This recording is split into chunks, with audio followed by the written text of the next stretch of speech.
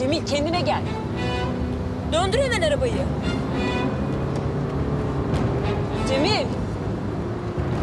Cemil ne yapıyorsun? Peki. Bunu sen istedin. Hemen Ali İhsan'ı arıyorum. Bunu mu arıyorsun? Sen nasıl aldın onu? El çabukluğu diyelim. Cemil. Sana hemen geri dön diyorum. Artık geri dönmek yok İffet.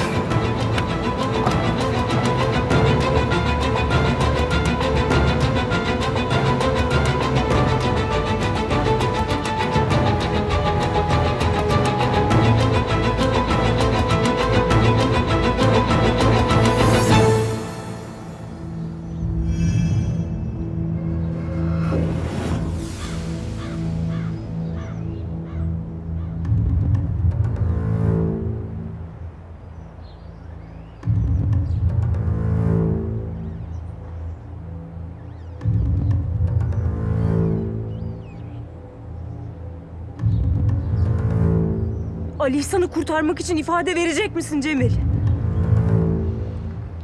Vermeyeceğim.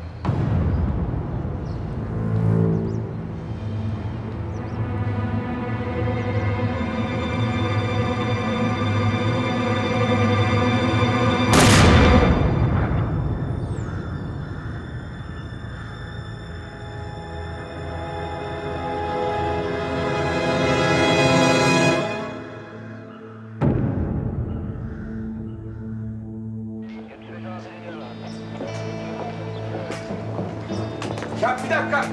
Yanlış yapıyorsunuz. Abim böyle bir şey yapmaz. Erhan sakin ol. Her şey ortaya çıkacak.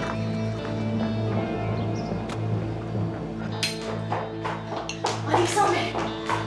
Osman amca. Ali İhsan Bey polisler götürüyor. Nereye götürüyor? Ne oluyor ya? Mamma mia. Ne oluyor?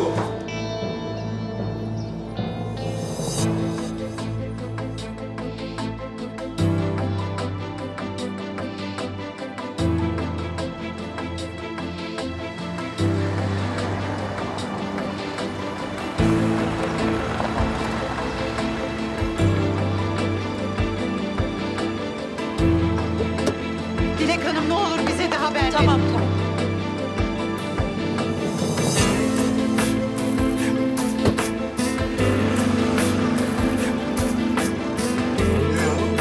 Mamma mia. Incredibile.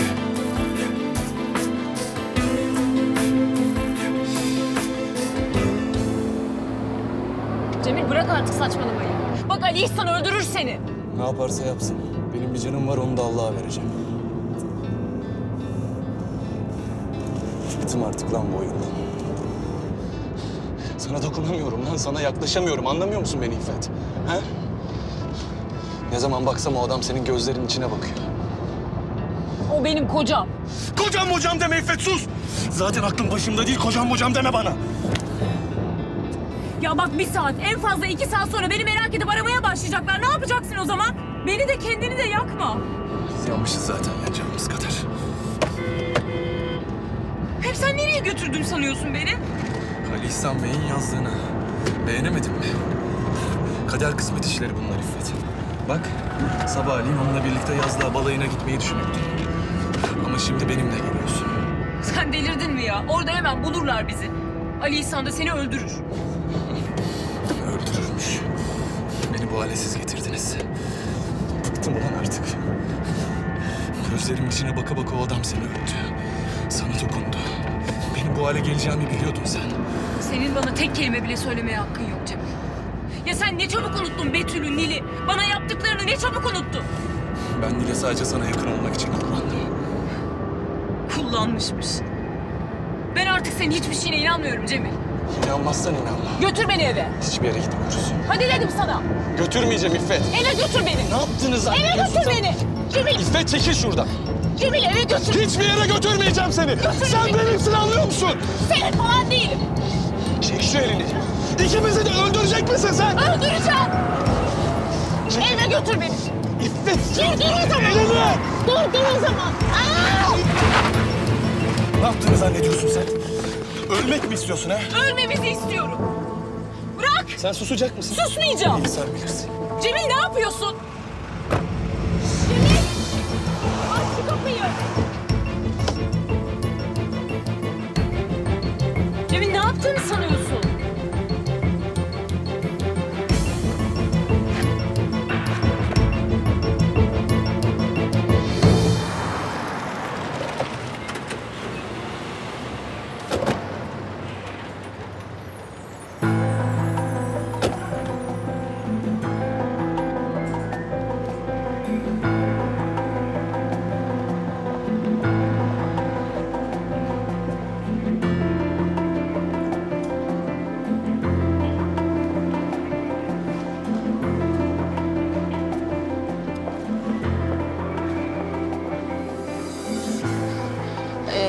Affedersiniz, kardeşimi nereye götürüyorlar? Önce sabıka kaydı için fotoğrafları çekilecek. Daha sonra da sorular hızlanana kadar nezarethaneye alacaklar. Nezarethaneye mi? Evet.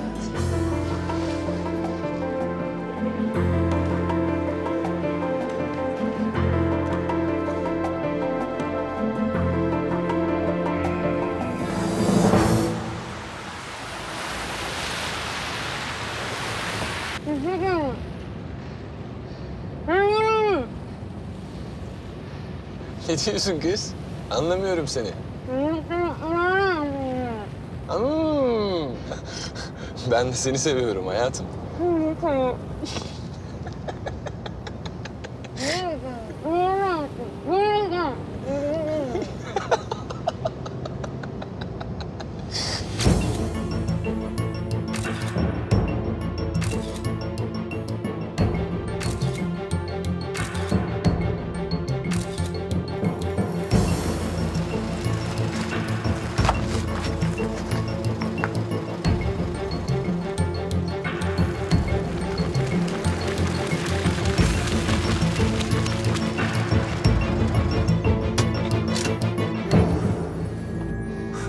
Güzel evmiş be.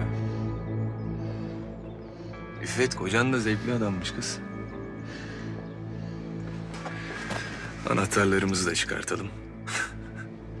Ya, bu sahibi alan ne kadın ya. Var ya, vestiyere bütün ev anahtarlarını koymuş, bir de üstüne hangisi neresinin diye yazmış. Büyük kolaylık vallahi. Düzen onda, nizam onda. Bu sahibi alan 11 numara kadın be.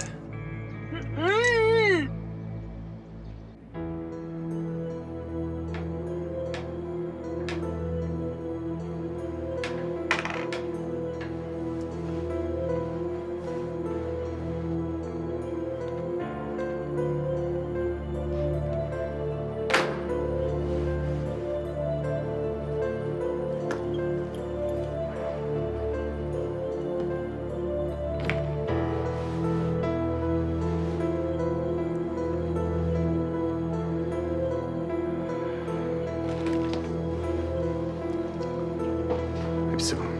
İmzalayın lütfen.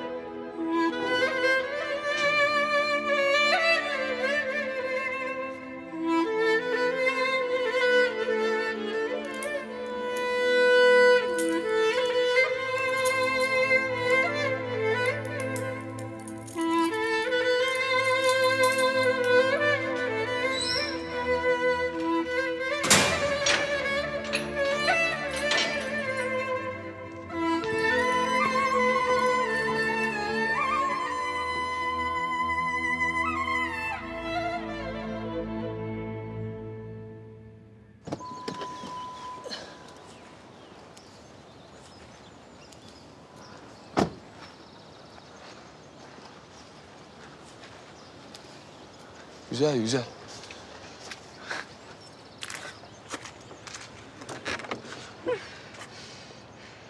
Hadi İffet, inat etme.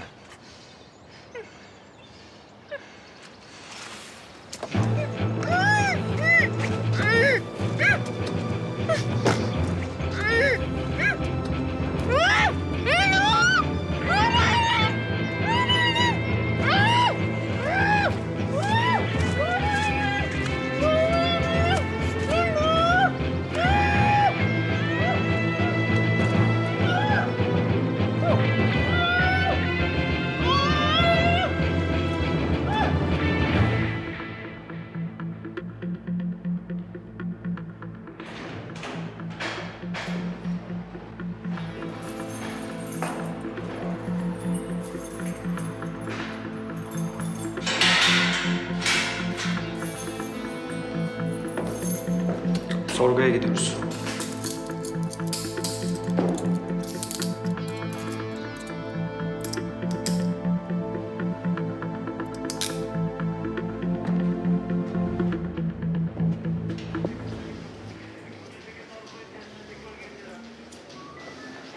Allah'ın belası Ömer.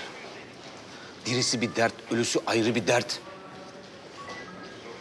Abimi düşürdüğü durumlara bak. Benim yüzümden. Hepsi benim yüzümden. Allah pardon. Üzme sen kendini. Ha? Yasemin gelir konuyu halleder şimdi.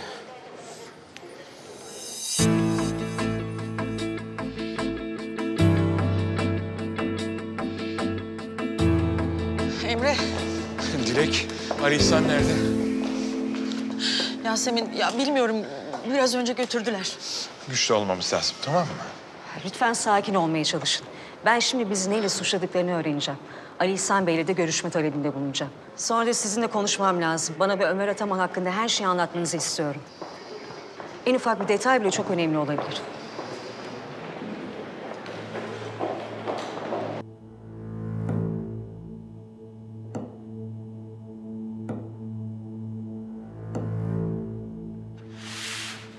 Ali İhsan Bey, bu sıkıntıları çekmenize hiç gerek yok.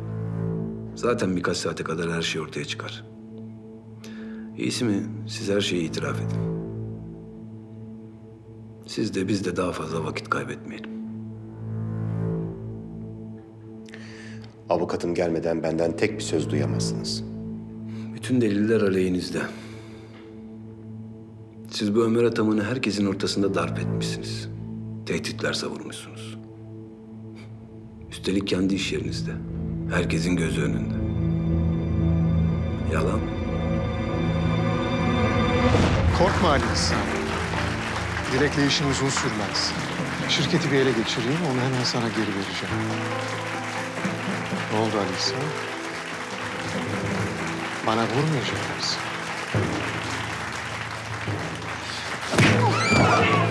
Gebertirim seni.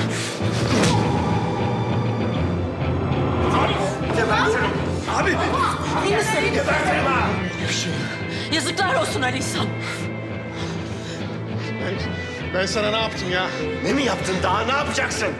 Bana bak buradan eğer gitmezsen... Ali İhsan yeter! Bu adam seninle oyun oynuyor abla. Seni kullanıyor. Görmüyor musun bunu? Yeter! Doğru değil mi bütün bunlar?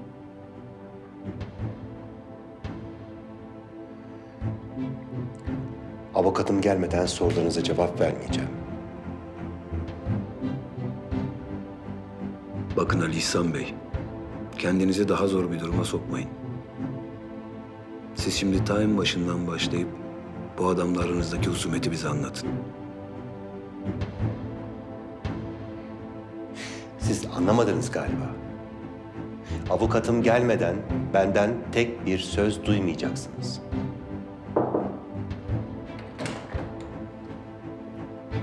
Avukat geldi. Alalım mı?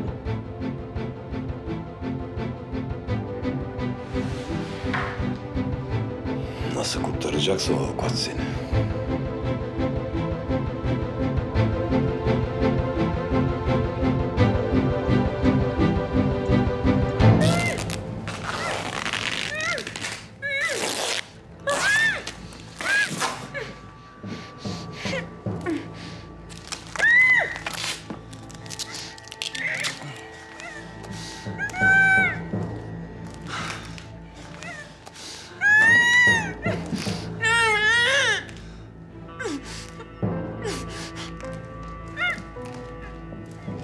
İffet şimdi bana söz ver. Ağzındaki bandı çıkartacağım ama bağırmayacaksın. Bak. İncin top oynuyor. Allah'ın unuttuğu yer kızım burası.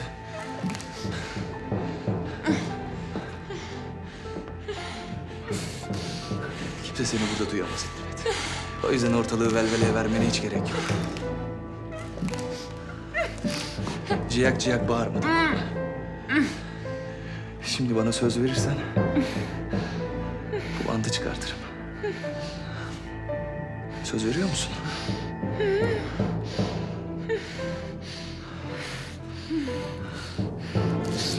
İmdat! Yardım edin imdat! Yardım edin! Ölüyorum!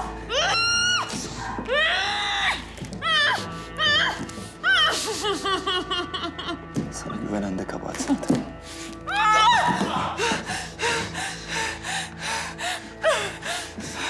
Kimse seni duymuyor.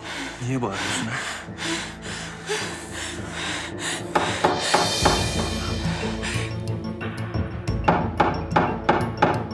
Ya Ali İhsan'sa?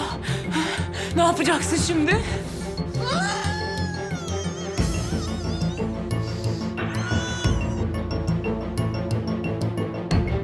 Kapıyı açın, jandarma.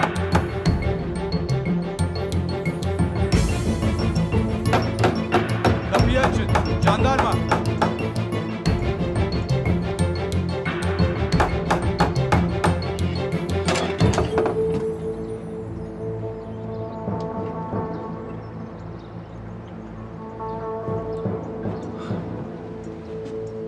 Nasıl yardımcı olabilirim?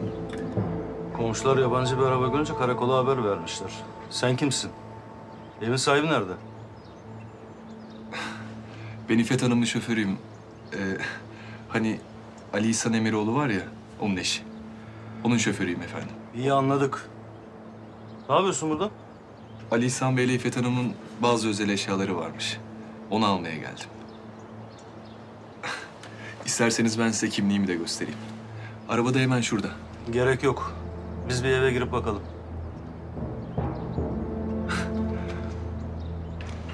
Tabii buyurun. Siz de görevinizi yapıyorsunuz zaten. Buyurun, buyurun.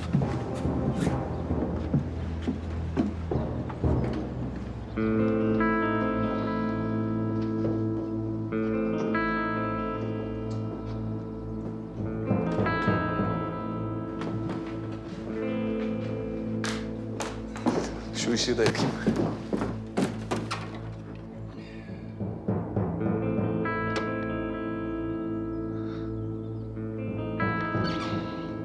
Ben de askerliği Manisa'da yapmıştım.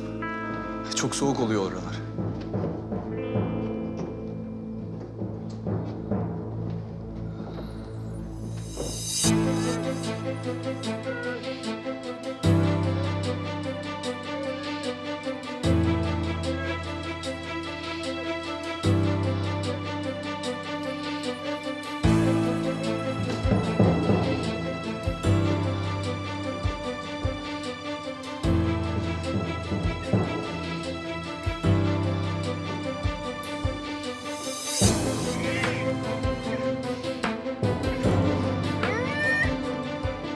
Burası temiz.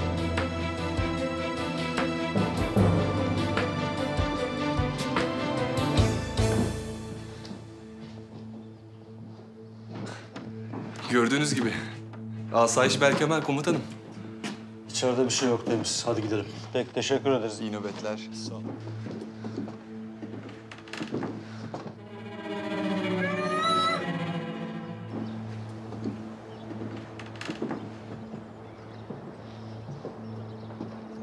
Komutanım, size de zahmet verdik. Haber veren komşulara selamlar.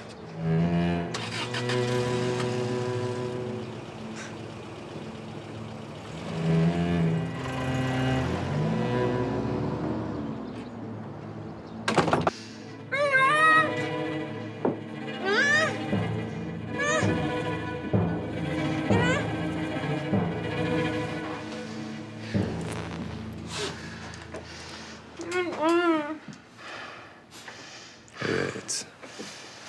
Artık baş başayız. Gördün mü bak? Kimse seni benim elimden alamaz İffet.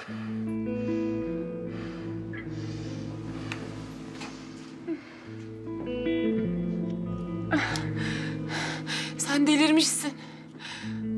Aklını kaybetmişsin. Resmen adam kaçırıyorsun. Hapislerde çürüyeceksin Cemil.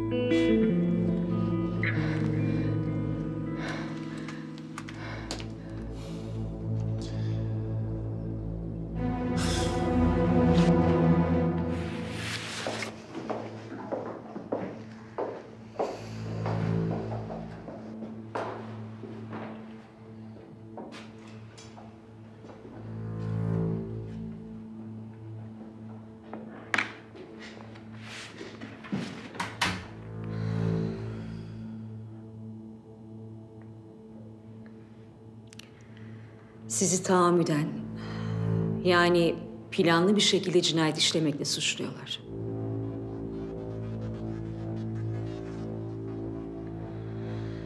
Savcı hakkınızda ağırlaştırılmış müebbet cezası isteyecek.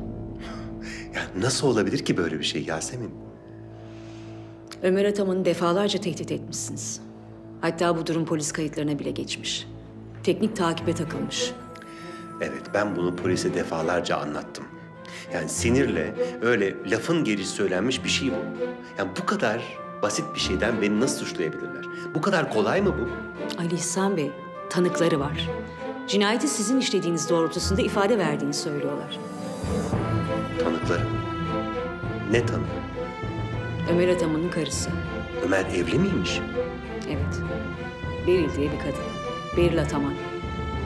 Cinayeti sizin işlediğinizi söylüyor.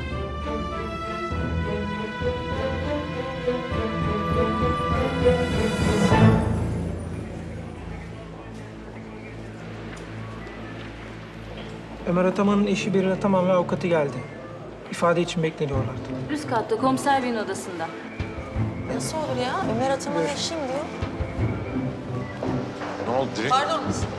Sen Ömer Ataman'ın eşi misin? Sen de Dilek olacak o şırfıntısın değil mi? Sen doğru düzgün konuşsana benimle. Ahlaksızlar, soyguncular. Sen ne hakla konuşuyorsun be? Senin kardeşin Ömer'i öldürdü. Kocamı öldürdünüz. Soyduğun yetmedi, şimdi bir de iftira mı atıyorsun? Öldürürüm ben seni, anlıyor musun? Öldürürüm. Dilek lütfen. Duydunuz mu memur bey? Bu kadın alenen tehdit ediyor beni. Kardeşi gibi bu da katil. Sen kapatsana çeneni ya. Kapat çeneni dedim. Lütfen. Sen... Abla ne olur sakin ol.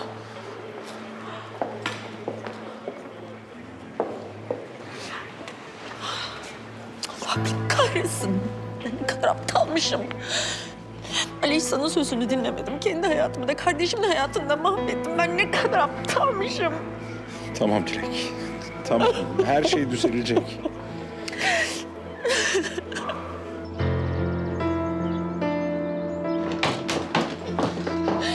Dokunma bana.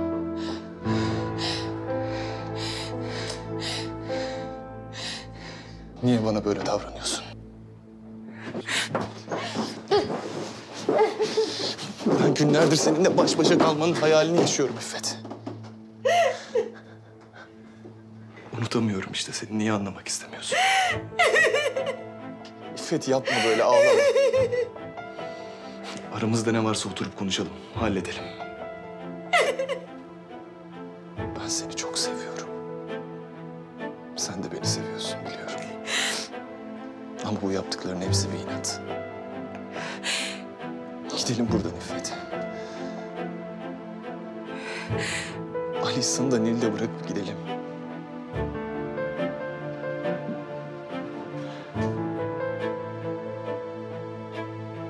Bizim kimseye ihtiyacımız yok. Eski yaptığım hataları bir daha yapmak istemiyorum. Çok pişmanım.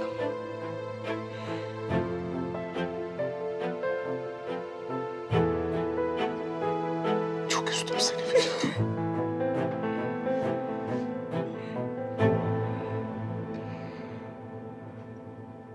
Ne olur affet beni İffet. İffet yalvarıyorum sana, beni affet. Yalvar.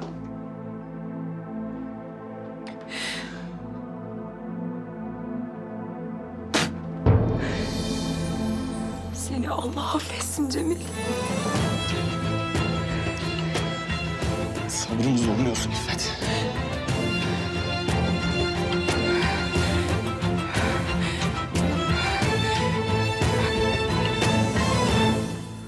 Evet Ali İhsan Bey. Artık avukatınız da geldiğine göre sorularıma cevap verirsiniz diye ümit ediyorum. Evet. Ömer Ataman'ı nasıl öldürdünüz? Ben kimseyi öldürmedim. Tekrar ediyorum Ali İhsan Bey. Ömer Ataman'ı nasıl öldürdünüz?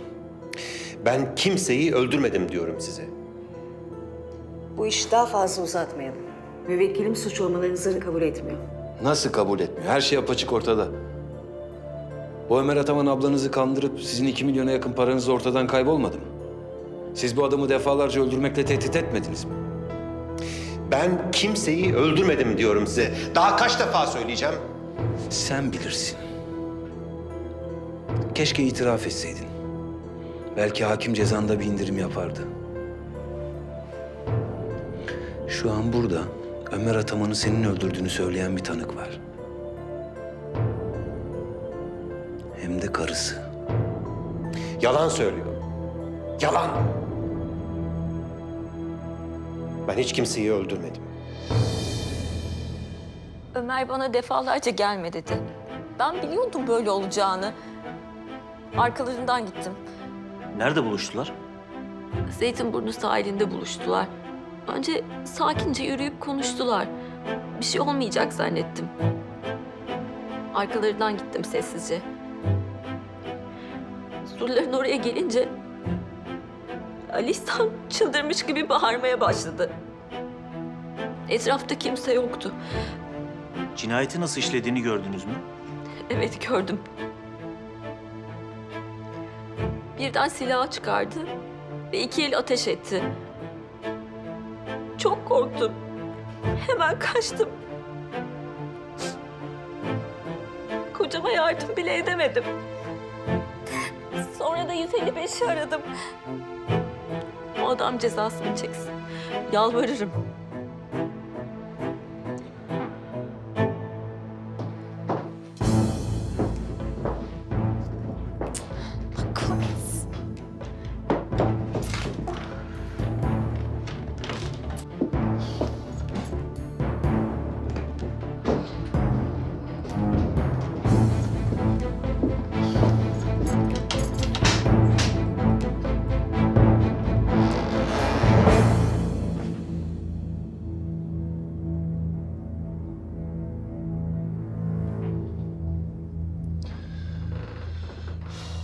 Sıcak bir şeyler iç İffet.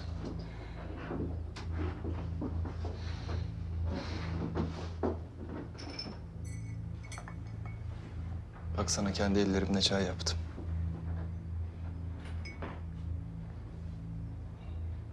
Ben senin için neleri göze alıyorum hiç görmüyor musun? Kocan sana çay hazırlar mı böyle? Cemil, ne olur bir kendine gel. Bak hala hiçbir şey için geç değil. Şimdi çıkıp gitsek kimse bir şey anlamamıştır. Ne olur çöz beni. Bana boşuna yalvarma İffet. Bir iki gün daha burada saklanacağız. Sonra basıp gideceğiz zaten. Ben seninle bir yere gitmek istemiyorum Cemil. Yazık değil mi bana? Bana yazık değil mi? Çözmeyecek misin bence? Hem böyle ellerim bağlı nasıl içeceğim onu? İçim doldu zaten. Hadi ne olur çöz. Ha?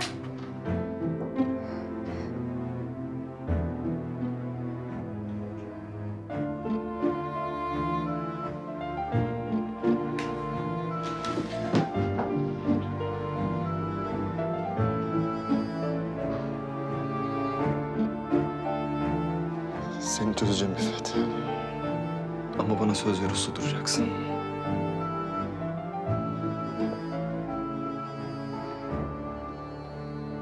Tamam. Gıkımı bile çıkarmayacağım. Ne söylüyorsan seni dinleyeceğim. Tamam mı?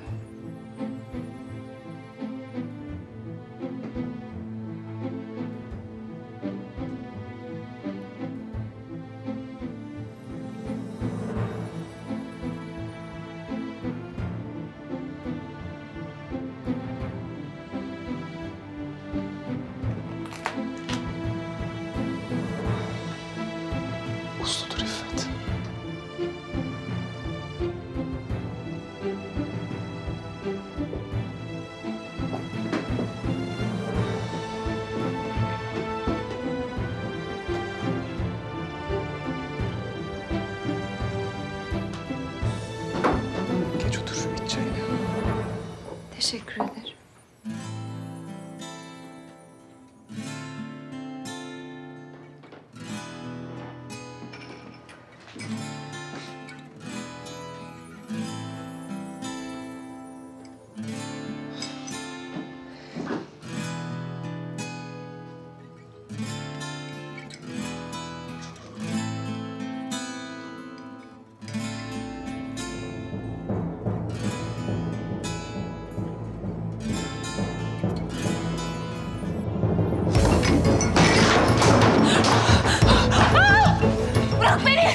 Ben seni bir kere bıraktım, dünyam karardı İffet. Bir daha bırakmayacağım. Bir daha asla bırakmam.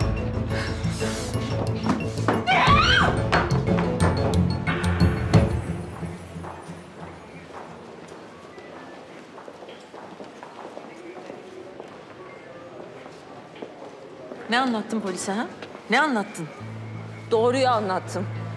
Senin kardeşin bir katil. Bunu kabul et. Gördüm diyorum. Gözlerimle gördüm. Defalarca tehdit etti kocamı. Sonunda da öldürdü. Yalnız bu adam seni üzerse bu herifi öldürürüm ben. Anladın mı? Öldürürüm. Öldürürüm.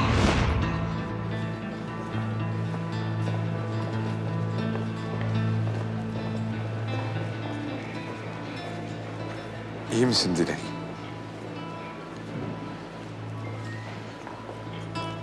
Dışarı çıkıp konuşalım mı biraz? Tabii.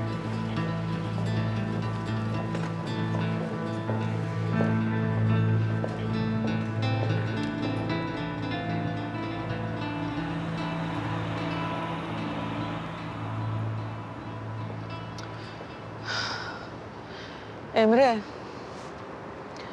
Ömer'i Ali İhsan öldürmüş olabilir mi sence? Dilek, böyle bir şeyi nasıl düşünebilirsin? Bilmiyorum, aklımı kaçıracak gibiyim. Duymadın mı o kadının söylediklerini? Dilek lütfen saçmalama. Görmedin mi kadını? Yalan söylediği her halinden belli oluyor. Başka biri. Başka bir şey var bunun arkasında. Bence bu Ali İhsan'a kurulmuş bir komplo. Ali İhsan senin gibi bir arkadaş olduğu için çok şanslı. Asıl şanslı olan benim. Hadi artık. Düşünme bana, tamam mı? Baba. Ne oluyor ya? Sakin ol, sakin ol. Babam nerede? Sorguda. Onu görmek istiyorum. Bu mümkün değil Nil. Şu anda sadece avukat Yasemin Hanım'la görüşebiliyor.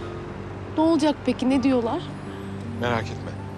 Bu mesele en yakın zamanda çözülecek ve Ali İhsan serbest kalacak. Hadi içeri geçelim artık.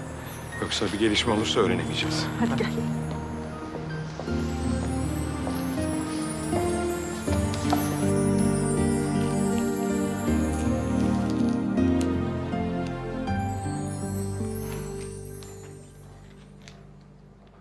Biz bu hale nasıl geldik İffet? Bence bunu senin düşünmen gerek Cemil. Bütün suç benim değil mi? Evet, ne yazık ki öyle.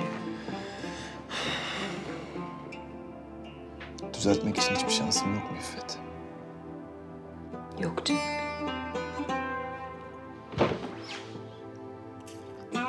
Biliyor musun? Ben hala beni sevdiğini düşünmüştüm.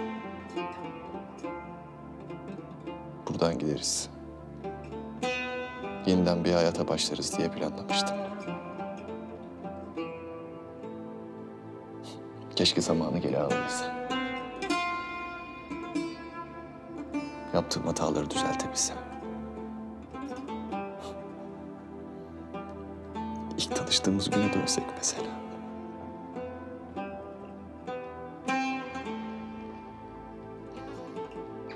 Ya da elini tuttuğum ilk güne. Hiç şansım yok mu İffet? Lütfen. Gitsek buradan. Senle ikimiz. Sadece ikimiz gitsek ha. Baş başa.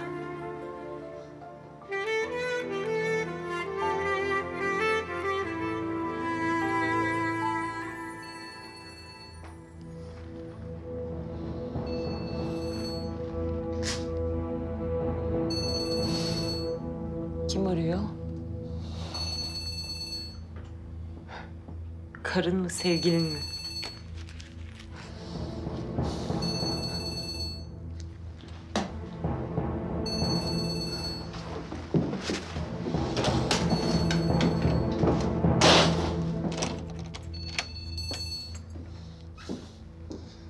Efendim Nil. Alo. Cemil neredesin? Benim sana çok ihtiyacım var. Ne oldu, sesin kötü geliyor Nil? Cemil neredesin? İffet'i alışverişe getirdim Nil. İffet alışverişte, sen de onun yanındasın, öyle mi? Cemil. Siz olanları bilmiyor musunuz? Ne oldu? Babamı gözaltına aldılar. Babanı gözaltına mı aldılar? Nasıl yani? Neden ki? Cinayet diyorlar. Halamın beraber olduğu bir adam var. Ömer. O ölü bulunmuş. Babamı suçluyor. Ne zaman geleceksiniz? Bilmiyorum. İffet'e söylerim ben. Ya kocası göz altında, çabuk olun. Ne alışverişi bu ya? Elçiye zeval olmaz. Söylerim ben. Bunları duyunca halama o kadar hak veriyorum ki. Bu kız resmen babamın parasını yemek için evlenmiş. Şuraya bak ya. Dünyamız başımıza yıkılmış. Hanımefendinin derdi alışveriş. Olacak iş mi?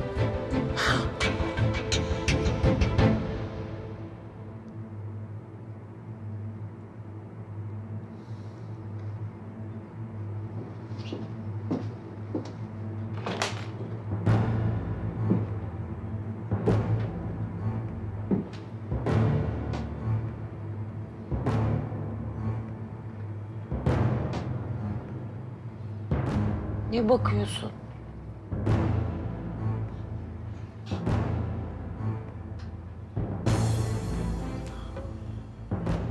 Ali İhsan'ı gözaltına almışlar. Adam öldürmüş. Adam mı öldürmüş? Senin ağzından çıkanı kulağın duyuyor mu? Vallahi seni tımarhaneye kapatmaları gerek. Az önce ne diyordun, şimdi ne diyorsun? Nereden uyduruyorsun sen bunları? Benim bir şey uydurduğum yok İffet. Nil aradı. O söyledi. Sizin o Dilek Hanım mıymış, neymiş? Bir kırığı varmış Ömer diye. Herif onu öldürmüş. Öyle bir şey olamaz. Bal gibi oluyor işte. Kızın yalan söyleyecek hali yok ya. Bırak beni, benim o İhsan'ın yanına gitmem gerek. Ben anlamıştım zaten. Ulan bir insan bu kadar sakin mi olur be? Ha? Herif psikopatmış kızım. Asıl psikopat sensin. Çekil şimdi. Benim onun yanında olmam gerek. Bana ihtiyacı var Cemil. İffet hiçbir yere gidemez. Şimdi baksın başının çaresine, tamam mı? Eskiden İffet mi varmış onun hayatında? Ben mi dedim lan adam öldür diye? Şimdi 40 yıl mı yatar, 50 yıl mı yatar yatsın, cezası neyse çeksin.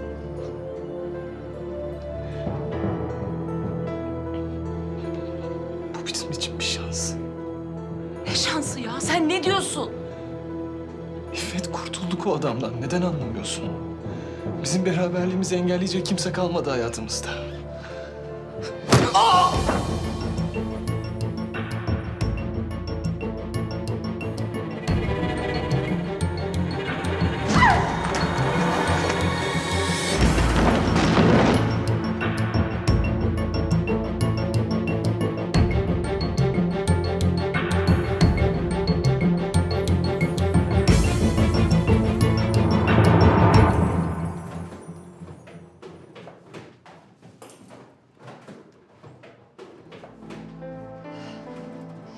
Görüyor musun sen başımıza geleni?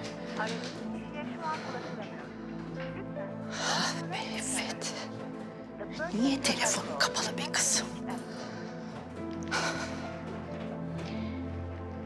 Alışveriş yapmaya gitti ya Sayın abla. Rahatsız edilmek istemiyordur. Daha ilk haftadan çıktı gerçek yüzü ortaya. Kocası hapiste, hanımefendi alışveriş merkezinde. Emine! İşin gücün yok mu senin?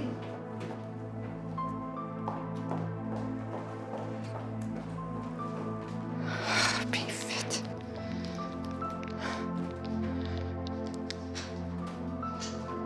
Ah be kızım.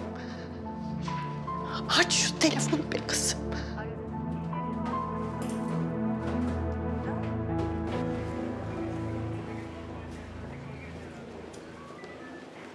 Ne kadar doğru söylüyormuşsun. Babam içeride sorguda İffet alışverişte. Bak hala aramadı ya. Hayret bir şey. Geç de olsa bunu anlamış olmana sevindim ama şu an İffet konuşarak geçirecek bir dakikam bile yok. Yasemin geliyor. Nasıl Ali İhsan? Ali İhsan Bey gayet iyi. Sorguya ufak bir ara verildi. Bir de Ali İhsan Bey eşini sordu İffet Hanım. Nerede olduğunu biliyor musunuz? Ben biliyorum. Söyleyin kendisine İffet Hanım alışverişte. Öyle demeyin tabii. Morali bozulmasın. Karısının biraz geç haberi oldu ama eli kulağındadır. Neredeyse gelir. Siz yine de burada olduğunu söyleyin. Peki. Kendisine iletmemi istediğiniz başka bir şey var mı? Onu çok sevdiğimizi söyleyin. Hepimiz yanındayız. Hala, sen niye şimdi İffet'i korudun?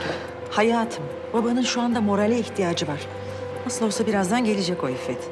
Ben o zaman soracağım ona, kocası bu haldeyken gönül eğlendirmek neymiş diye.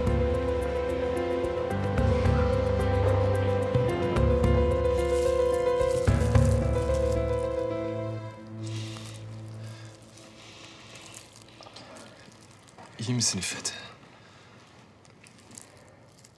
Başka yerinde var mı bir şey? Bana bak. İyiyim. İstemiyorum bir şey. Tamam yapma. İffet, seni doktora götürmemi ister misin? Doktora falan gitmek istemiyorum Cemil. İyiyim diyorum. Niye anlamıyorsun? Ben Ali İhsan'ın yanına gitmek istiyorum. Benim kocamın yanında olmam lazım. Cemil, yalvarıyorum.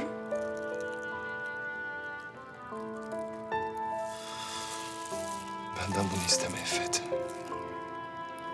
Şu halimize bak.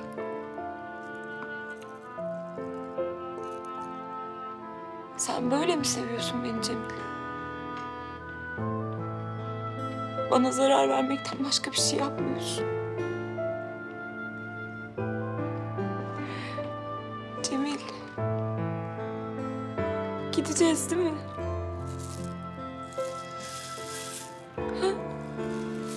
Boşuna yorma kendini.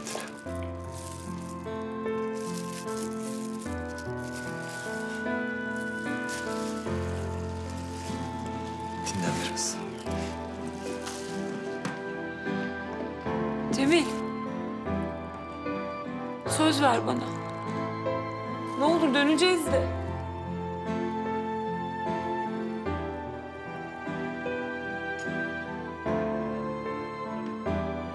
Cemil, sen bu kadar kötü olamazsın. O en zor zamanlarımda benim hep yanımdaydı. Benim de kocamın yanında olmam gerek. Niye anlamıyorsun? Ne olur götür beni.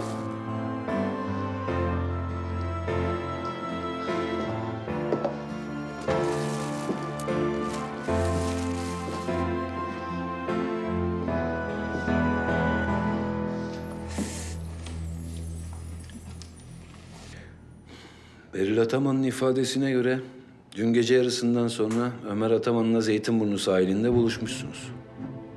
Doğru değil. Kesinlikle böyle bir şey olmadı. Ben Ömer Ataman'ı günlerdir görmedim. Beril Ataman öyle demiyor ama. Kendisi sizi bir süre takip etmiş. Ve maktulle tartıştıktan sonra da silahınızla onu vurduğunuzu görmüş. Yalan. Hepsi yalan bunlar. Bu ifade adli tıpın cinayet saatiyle ilgili raporuyla da uyuşuyor. Ayrıca cinayette kullanılan silahla sizin ruhsatlı silahınızın kalibreleri de aynı. Ne hikmetse sizin silahınızı da hiçbir yerde bulamadık. İş yerinizde yok, evinizde yok. Sakın onu da Ömer Ataman'a attığınız gibi denize atmış olmayasınız. Yeter artık. Ben silahımı aylardır kasadan dışarıya çıkartmadım. Ayrıca o saatlerde Ömer Ataman'la falan değildim diyorum size. Peki neredeydiniz? O akşam canım çok sıkkındı, dolaşmaya çıktım. Gecenin bir yarısı. Bir başınıza. Yanınızda kimse de yoktur şimdi sizin. Yanınızda kimse var mıydı? Bir şahidiniz var mı? Evet. Şoförüm benimle beraberdi.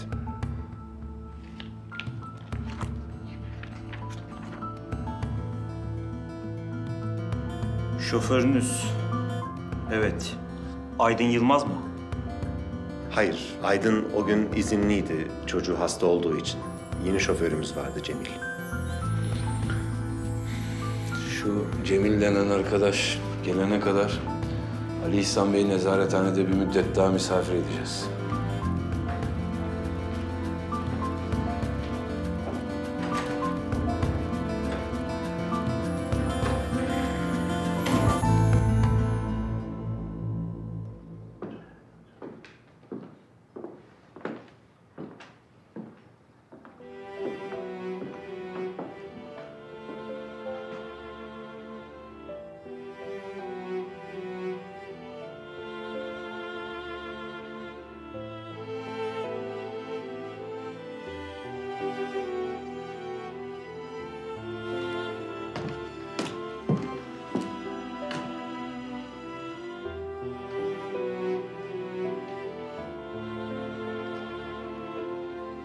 Bari sen ara. Nil'le konuşup öğren Ali İhsan'ın durumunu. Dalga mı geçiyorsun sen benimle? Merak ediyorum Cemil, ne yapayım?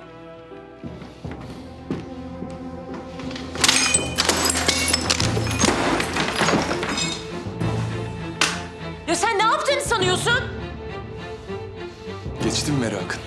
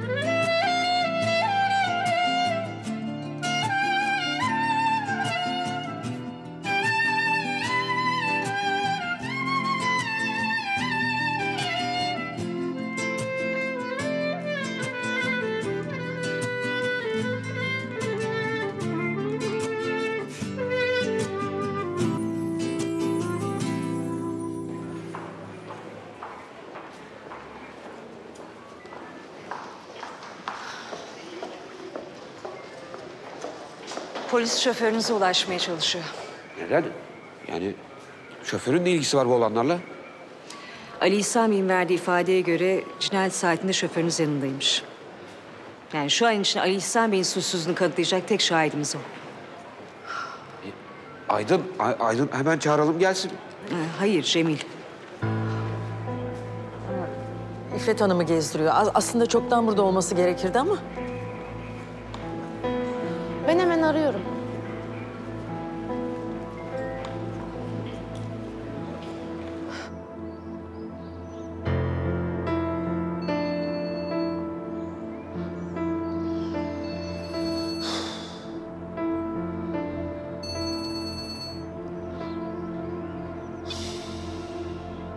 Efendim Nil? Neredesiniz siz Cemil? O İffet hala bilmiyor mu babamın durumunu? Neden gelmediniz? Ne oluyor ya? Bir şey olduğu yok Nil. Cemil, emniyete gelmen lazım. Allah Allah. Niyeymiş o? Senin ifadene başvuracaklar. Benim ifademe mi başvuracaklar? Benim ne alakam var kızım? Çünkü bir tek şahidi sensin babam. Eğer gelip ifade verirsen, babam cinayetin işlendiği saatte senin olduğunu ispatlayabilecek. Hadi Cemil ne olur, seni bekliyoruz. Yani. Ben ifade verirsem baban kurtulacak mı? Evet Cemil. Hadi bırak İffet'i de ne yaparsa yapsın. Sen gel yeter. Birazdan oradayım. Tamam. Cemil'e ulaştım. Birazdan burada olacak. Tamam, ben haber vereyim. Ya babam kurtulacak. Bekleyin bakalım. Daha çok beklersiniz. Ulan körün istediği bir göz, Allah verdi iki göz.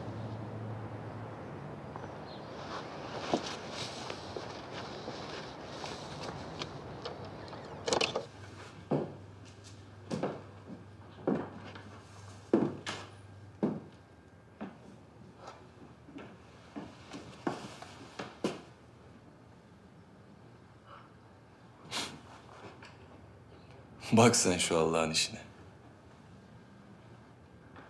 Koskoca Ali İhsan Emiroğlu'nun hayatı benim iki dudağımın arasında. Vay be.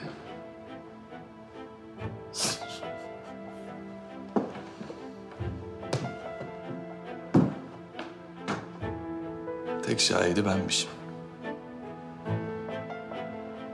Eğer kocan için ifade vermezsem ömrünün sonuna kadar hapislerde çürüyecekmiş. Ne diyorsun sen? Beyefendi polislere cinayet esnasında benimle birlikte olduğunu söylemiş. Ama... ne hikmettir ki ben böyle bir şey hatırlamıyorum İffet. Cemil yeter artık. Bizim gitmemiz gerek hem de hemen. Bu iş bitti İffet.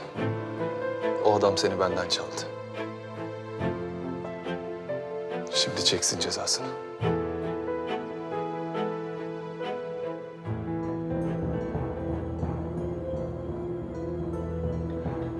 Ne o? Sen de beni mi vuracaksın? Siz karı koca durmadan adam mı öldürüyorsunuz ya?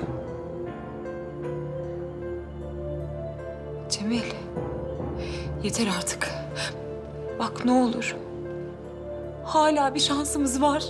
Şakası yok bunun, ne olur hadi. Hiçbir yere gitmiyorum İffet. Şimdi kaç yıl yatarsa yatsın. Bana ne?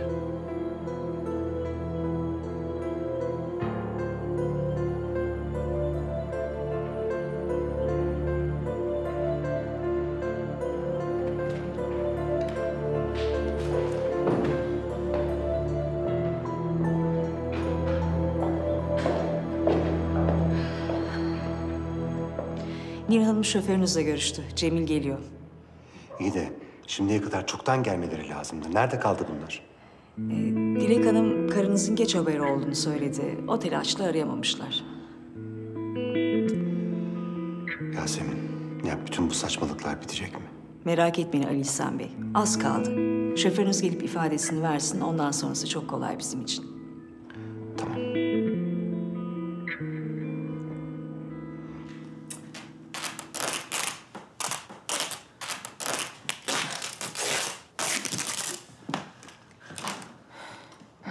Ben şimdi alışverişe çıkıyorum.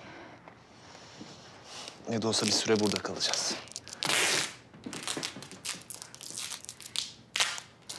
Böyle ne kadar devam edebilir Cemil? Ne olur bir kendine gel. Merak etme. Ben kendimdeyim İffet. Bak, Ali İhsan hapiste. Eli kolu bize uzanmaz. Dilek'le Nil de senden kurtuldukları için polise gitmezler. Anlayacağım bir süre daha buradayız. Bakacağız bir yoluna. Sen gerçekten inanıyor musun bu söylediklerine?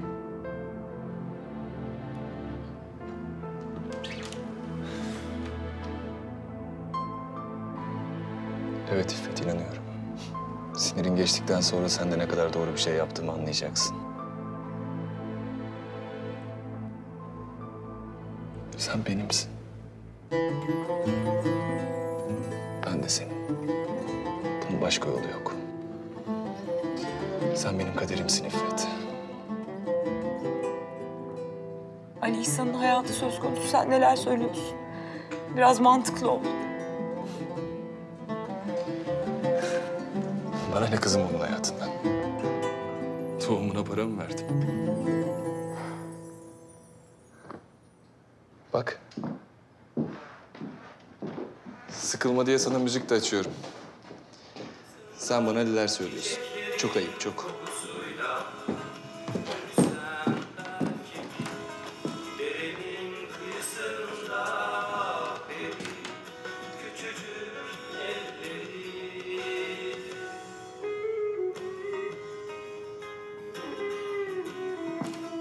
Cemil nereye gidiyorsun? Saat 11. Haberleri sunuyoruz.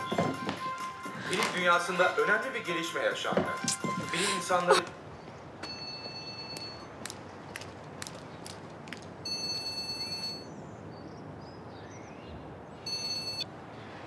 Efendim karıcığım. Cemil? Neredesin canım? Nerede olacağım tatlım? Çalışıyorum. 1000 tane şeyle uğraşıyorum. Kolay gelsin.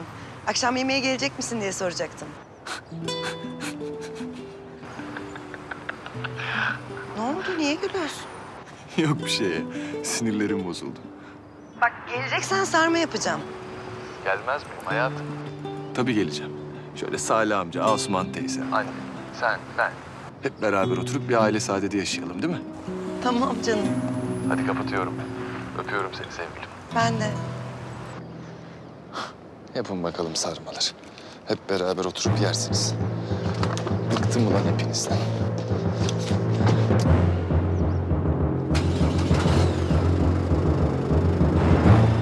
Bilim insanlarının keşfettiği ilk yeni parçacık. Bilim dünyası bu parçacığın varlığından haberdardı.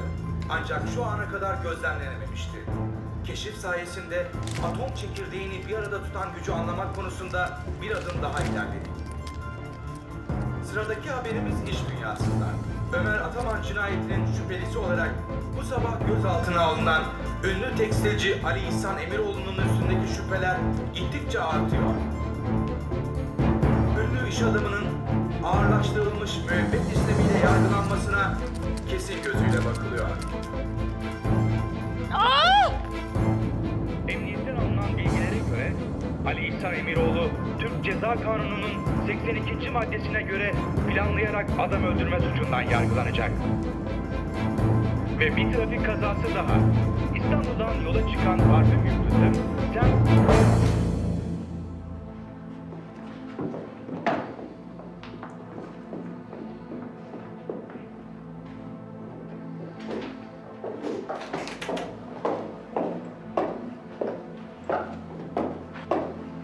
Saat 12'ye 20 var.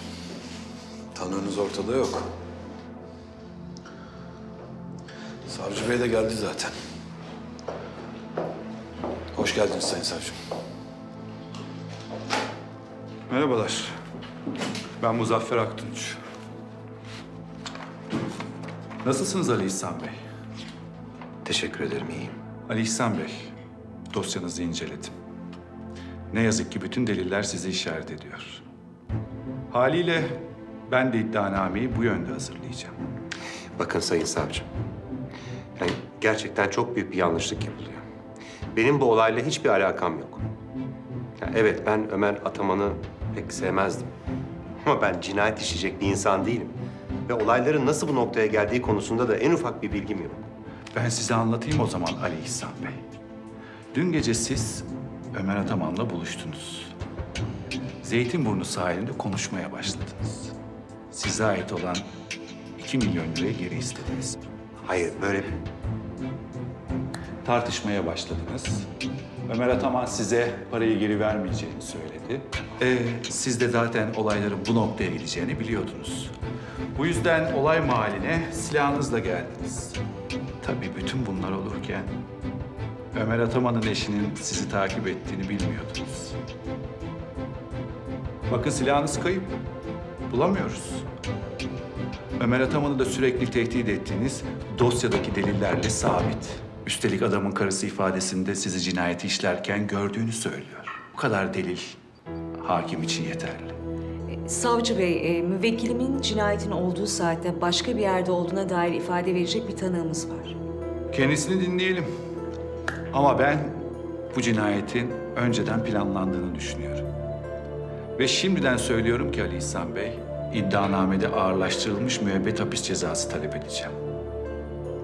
Bana kalırsa en mantıklı olan şey suçunuzu itiraf edip hakimden de ceza indirim talebinde bulunmanız.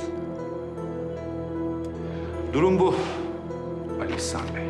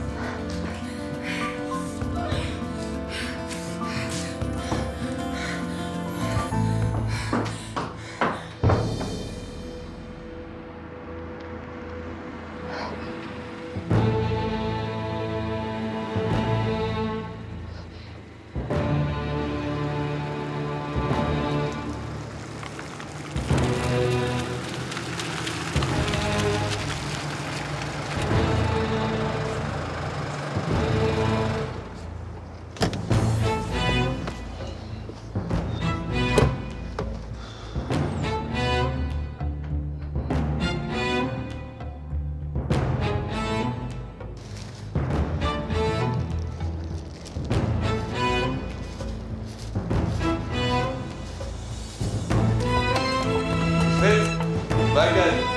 Bak sana çok güzel şey.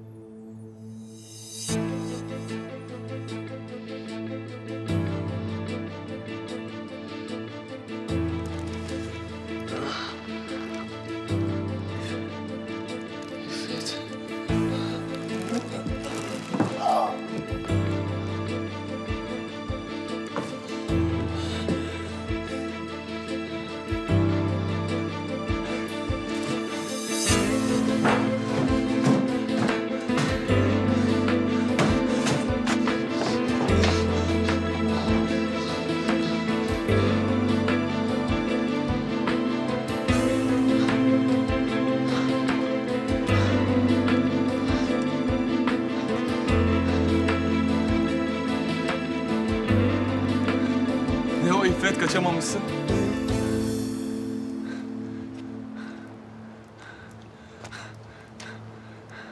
Ben sana söylemiştim araba kullanmayı öğreteyim diye.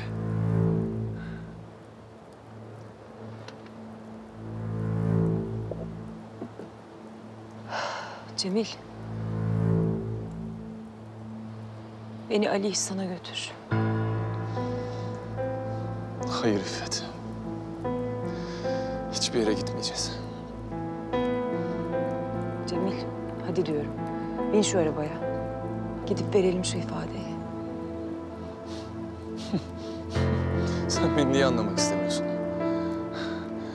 O adam için ifade vermeyeceğim diyorum sana. Hayır İffet.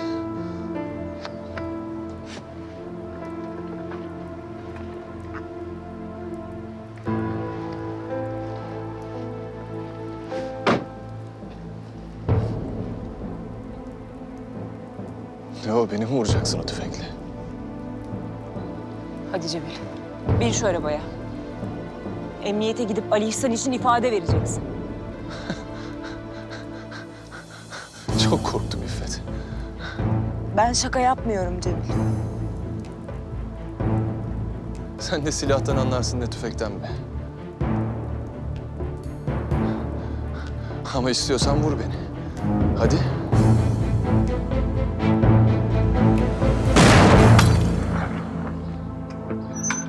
Sen de denemek ister misin? Ben mi? Bilmem. Tehlikeli değil. Gel. Tamam o zaman.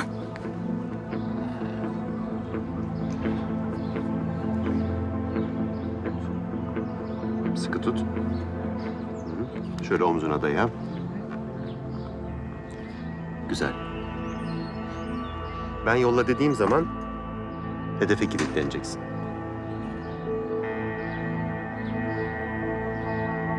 Vurup parçalamak. Tek amacım bu olacak. Şimdi konsantre ol ve sadece onu düşün. Yolla.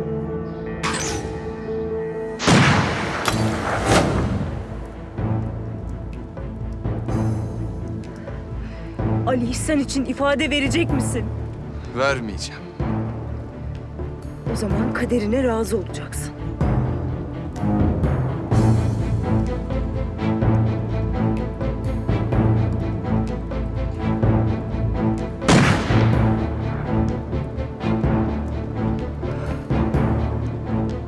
Hadi. Bir daha dene İffet. Şakayla karışık, belki bu sefer vurursun beni.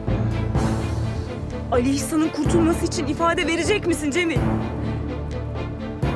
Beni kurşuna dizeceğini bilsem de o adam için ifade vermeyeceğim.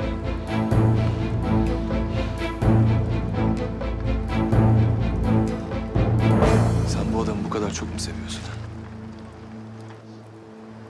Sevmek, sevilmek, aşık olmak değil ki mesele.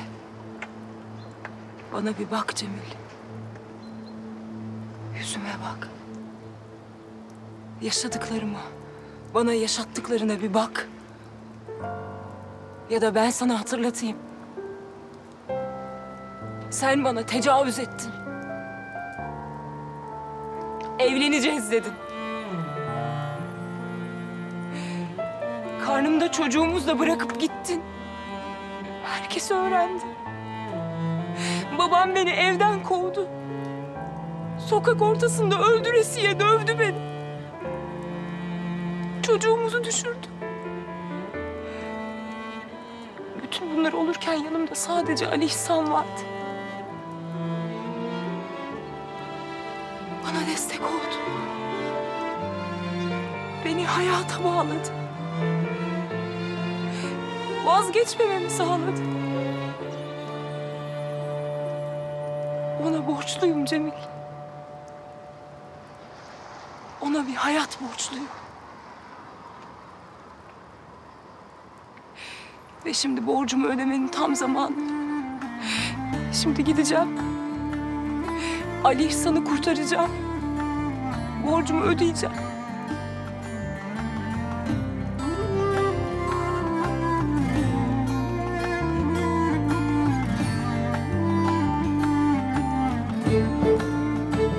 nasıl benim yanımda olduysa ben de onun yanında olacağım.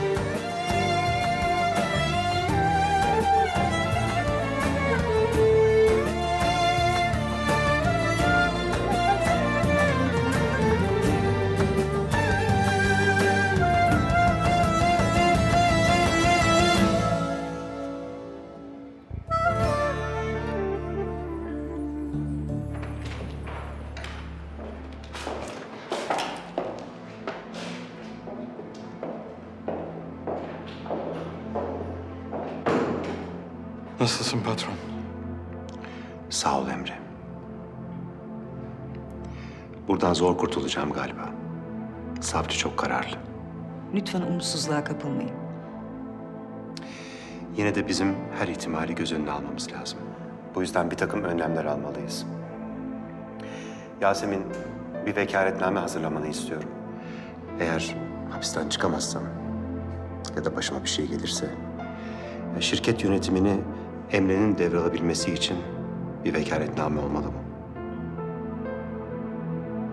Ailemi ve şirketi ancak Emre'ye emanet edebilirim. Siz bilirsiniz. Sağ ol patron. Ama ben senin buradan çıkacağına adım gibi eminim. Onun için böyle şeylere gerek yok. Sağ ol Emre. Senin gibi bir dostum olduğu için çok memnunum. Ben hemen gerekli belgeleri hazırlatıp Emre Bey'e imzalatırım. Teşekkür ederim Yasemin. Sağ ol.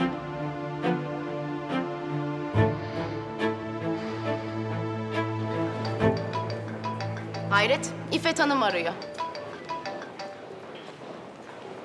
Bakıyorum nihayet aklına gelebildik. Nasıl? Halledebildin mi işlerini bari? Aklına gelebildin mi bir kocan olduğu? Saçma sapan konuşma da beni dinle. Neyini dinleyeceğim ben senin ya? Herkes burada emniyette, bir sen yoksun. Bu ne rahatlık ya? Sen babam ne halde biliyor musun İffet? Ya bilip bilmeden konuşma. Biz şu anda Cemil'le emniyete geliyoruz. Ben sadece bilmenizi istedim. Teşekkür beklemiyorsun herhalde. Ya kapatsana şu telefonu. Gelecekse gelsin. Az solist sanki. Şu hale bak, kimlerin eline kaldık. Sen halanın yanındasın. Anlaşıldı niye böyle küstahça konuştu.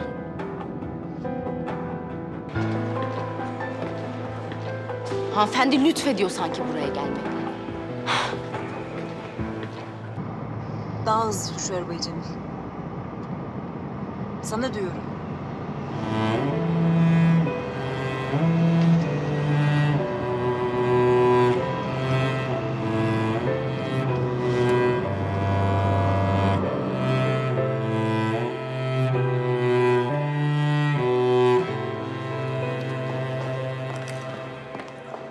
Ah, nihayet gelebildiniz. Ben gideyim Yasemin Hanım'a haber vereyim. Neredesin sen ya? Kocam bu haldeyken sen gezip tozma derdindesin. Seni ve şoförünü beklerken biz burada neler yaşadık biliyor musun sen? Ömrümüzden ömür gitti. Dilek sus. Ne demek sus? Bir açıklaman yok tabii. Çeneni kapatırsan gidip kocamı kurtaracağım. Terbiyesiz. Ya bütün bunlar senin yüzünden oldu. Sen hala bana neyin hesabını soruyorsun?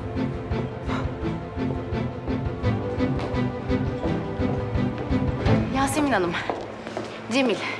Cemil Bey, biz de sizi bekliyorduk. Benimle gelir misiniz lütfen?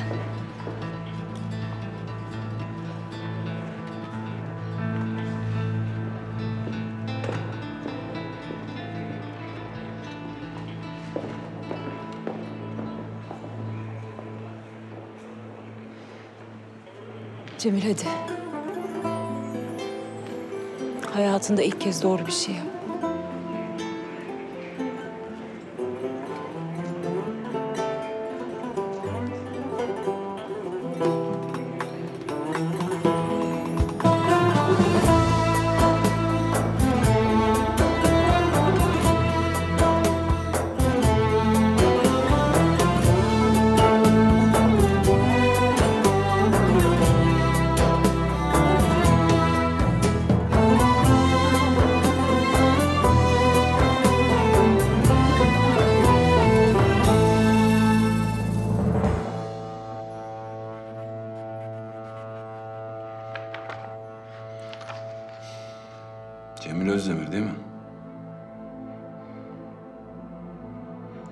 Evet.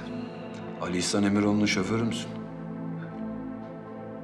Eşinin şoförüyüm. Dün gece saat 12'den sonra nerede olduğunu hatırlıyor musun? Hatırlıyorum. Söylesene. Neredeydin? Ali İhsan Emiroğlu'yla beraber miydiniz? Cevap versene kardeşim. Birlikte miydiniz? Evet, birlikteydik. Ne yaptınız? Nereye gittiniz? Hatırlıyor musun? Ali İhsan Bey'in canı sıkkındı. Arabaya bindi ve dolaşmak istediğini söyledi bana. Biz de dolaştık.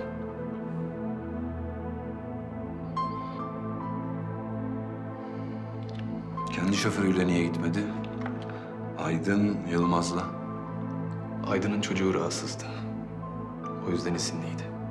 Nereye gittiniz?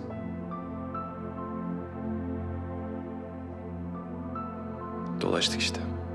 Öyle dolaştınız. Sizi gören kimse olmadı yani. Hayır, olmadı. Biz nereden inanacağız sana? Bakın, siz beni buraya çağırdınız. Ben de geldim. İnanmazsanız da inanmayın. Hepsi bu. Bu ifade hiçbir işe yaramaz. Nasıl yaramaz? Adam söylüyor işte beraberdik diyor. İyi de Beril Hanım da tam tersini söylüyor. Beril Hanım'ın ifadesine karşı bu adamın lafları. Hiçbir ispatı yok. Hangisine inanacağız? İyi o zaman. Ben gideyim. Cemil Bey, iyi düşünün. Ali İhsan Bey'in nerede olduğunu kanıtlamanın bir yolu olmalı. Hiçbir yerde durmadınız mı?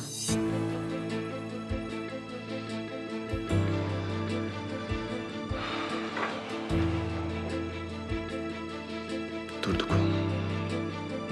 Anlatsana kardeşim.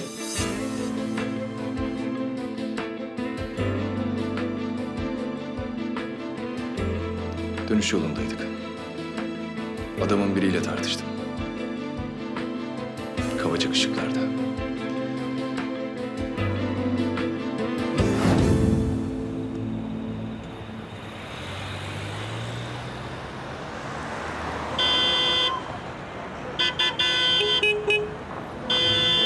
Ne var lan? Yürüsene kardeşim. Ulan araba kullanmayı mı öğretiyoruz lan sana? Gel de öğret lan.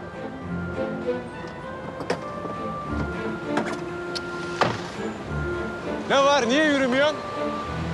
Sana ne? Cemil, sen ne yaptığını sanıyorsun Allah aşkına? Hadi yürü arabaya. Ali İhsan Bey, bu adama bir şey söylemeyecek miyiz? Tamam, tamam. Yeter Cemil. Hadi, hadi. Gel. Cemil, sana arabaya gir dedim.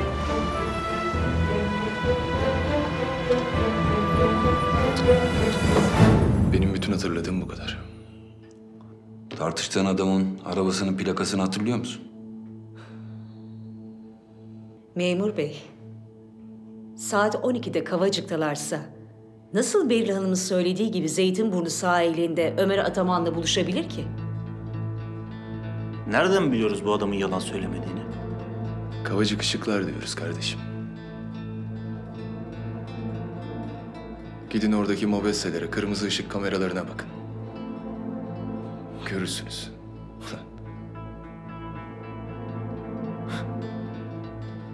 Biz kırmızı ışıkta geçtiğimiz zaman evimize cezayı göndermeyi biliyorsunuz. Onlara bakıyorsunuz. İnanmıyorsanız gidin buna da bakın.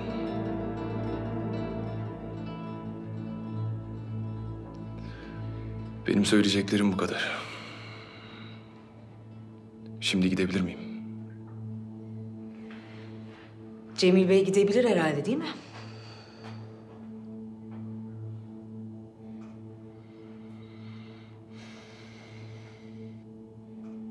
Ali İhsan Bey'in çıkış işlemlerini ne zaman başlatacaksınız? Öğrenebilir miyim? Önce şu mobese kayıtlarına bir bakalım.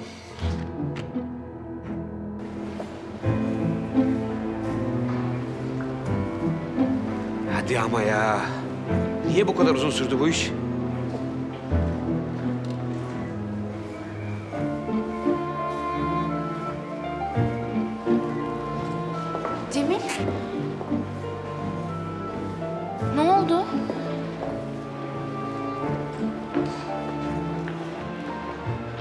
bırakacaklar herhalde birazdan. Daha güzel bir haber veremez.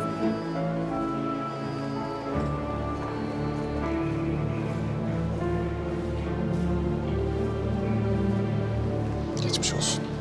Cemil. Sağ ol. Ben bir şey yapmadım Erhan Bey. İfade vereceksin dediler, verdik.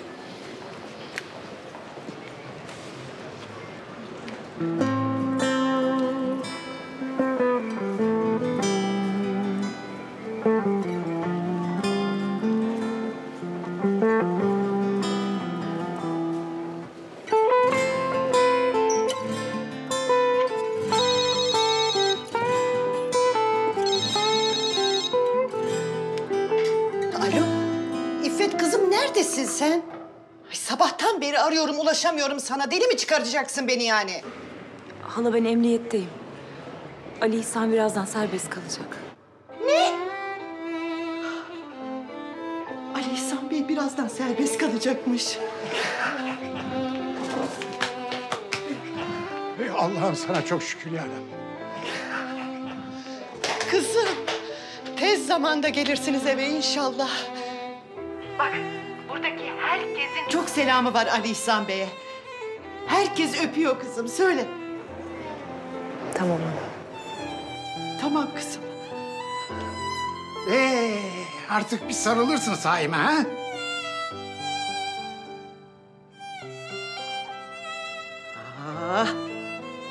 Yani Osman Efendi, sen de amma fırsatçıymışsın yani. Ya aşk olsun.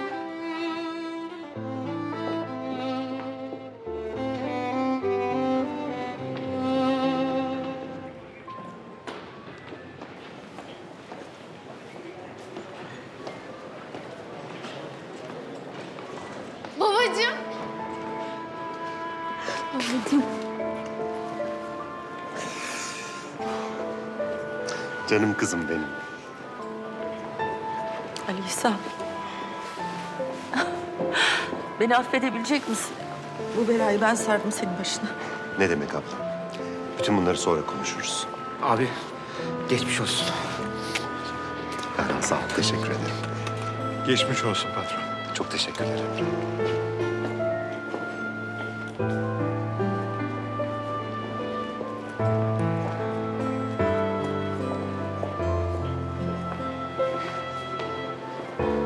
İffet, neredesin? Seni merak ettim. Ben buraya biraz geç gelmiş olabilirim ama aklım hep sendeydi.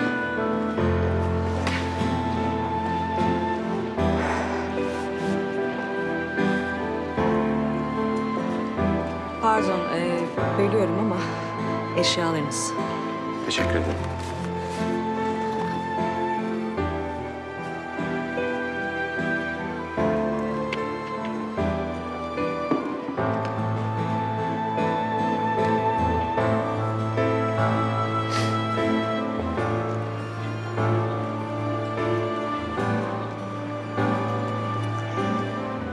Bir saniye, affedersin.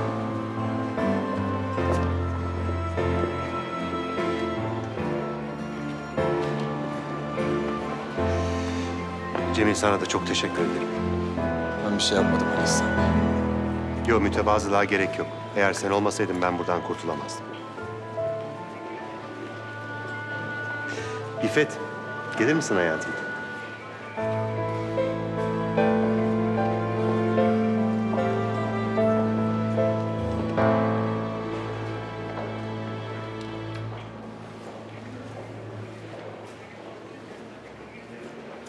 Beni karıma tekrar kavuşturduğun için sana teşekkür ederim Cemil. Gel canım.